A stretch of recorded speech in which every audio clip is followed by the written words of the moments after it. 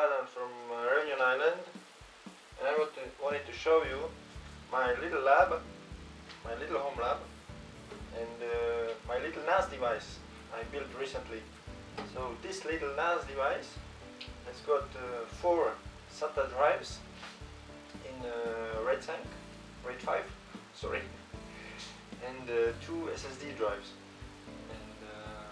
I have also 2 VMware Whiteboxes, which runs Intel E720 and 760 CPUs. Each of the boxes has got 18 gigs of RAM, which is quite good, so I can put lots of VMs.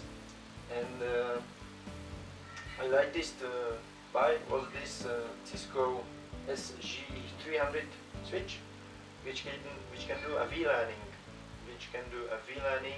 so it's a layer 3 switch, and I'm quite happy with this setup. And still quite a modest lab, and I can implement all the features that vSphere provides, like vMotion or fault tolerance on those two physical boxes and 1 NAS device. Thanks for watching and stay tuned. Bye. I wanted to show you some free NAS interface, which is very nice to explore.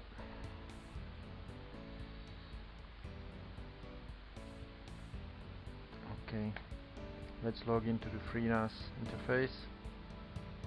Here we go. So as you can see, I have 3 volumes created. One is the RAID 5 and 2 volumes on the SSD drives. One drive is 64 gigs and one drive has 128 gigs.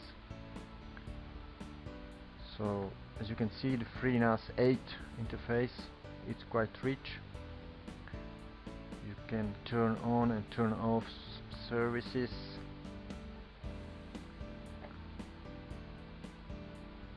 You can have a Windows shares,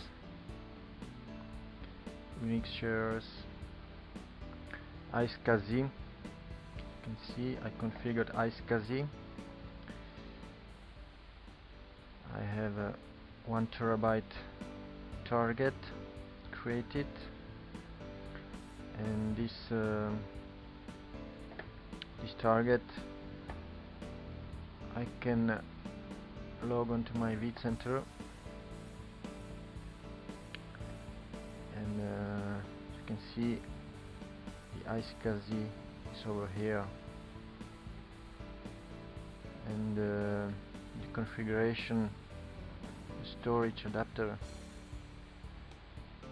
can be seen over here. If you go to properties, and this is my NAS, my free NAS system. So, well, this is my home lab actually. My 2 ESX hosts, and the storage, I have 3 data stores, and the networking tab, as you can see, I have a vLANing. Oops, there is 1 NIC card which isn't connected. So I have the vLANing configured for the vMotion, fault tolerance, and then I have a 3rd NIC, it's on the storage. So this one goes to FreeNAS. Switch over here,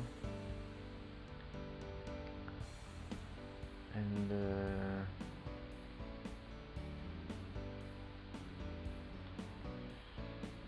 so as you can see, the FreeNAS interface is quite enjoyable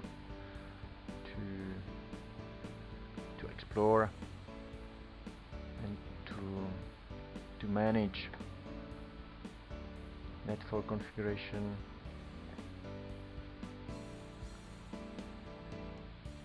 You can edit over here.